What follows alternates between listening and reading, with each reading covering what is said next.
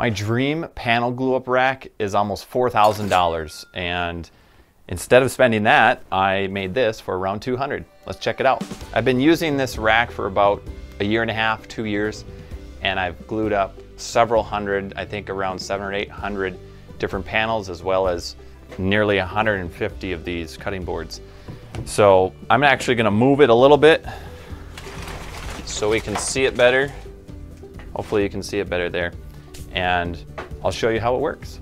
This DIY clamp rack you can make in a couple hours using a welder. It's a very straightforward project. I did come across a company called TNT Industries, not associated with them in any way, but I thought their design was cool. The biggest drawback for me when I was looking at their system was the cost. So it's about 6 times more expensive than this DIY version if you're looking at the size and capacity. And yes, that's materials only, so if you count your labor as 0, then it's about 6 times more expensive. We have 30 of these pipe clamps across the top here, hanging on some hangers that I made on a French cleat going across the top there. And then of course the actual clamp rack. It's very basic, but also extremely functional. Now the cost of this is based off of the original size. We cut this down. It used to be, I don't know, 4 feet wide. So all in, this is about $200.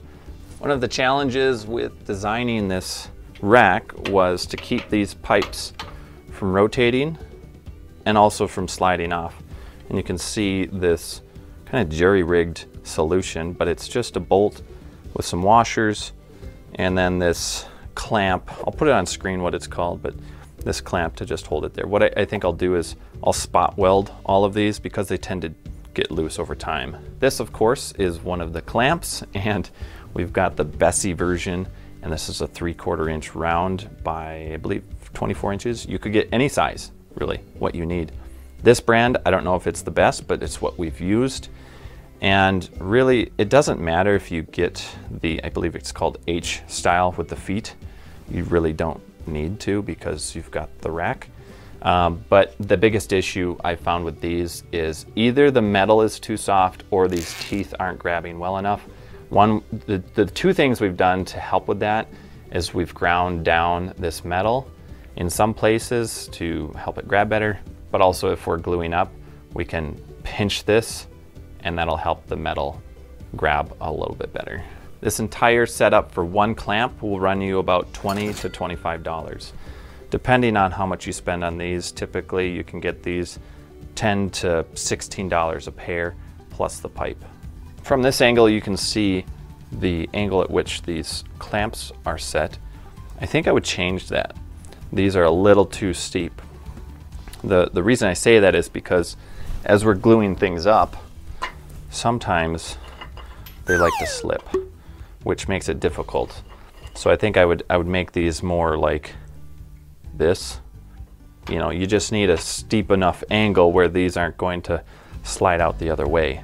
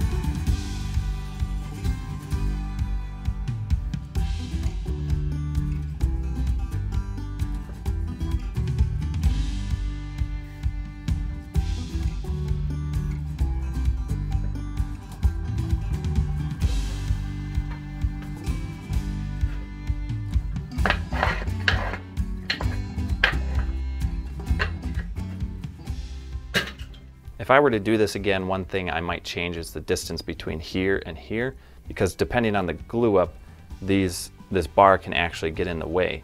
So we either have to use a spacer or put the clamps here. I think what I'll do is give some measurements of this rack in case you want to build one for yourself. If I have plans available, I will link them somewhere. The height to the very top here is 63 inches, and your first row is at 9 inches, second row is at 18, third row is at 28, fourth row is at 38, and fifth row is at about 50 inches. So you've got about 9.5 inches between rows. That gives us enough room to move the clamps in and out if there's rows of clamps already in the rack. If these were too close, then you wouldn't be able to lift the rack and get it out of the clamp. The width here is approximately 30 inches. Again, like I said, you can do this any width. I wouldn't go any farther than maybe 4 feet, because then you'll start to get some bowing when you're doing the larger glue ups with these pipes here. The distance between front and back is approximately 9 inches. And then your base here, the feet are, oh, those are probably 20 inches long. The back row starts at 12 inches, and then you've got your pipes at the same distance from each other as the front row.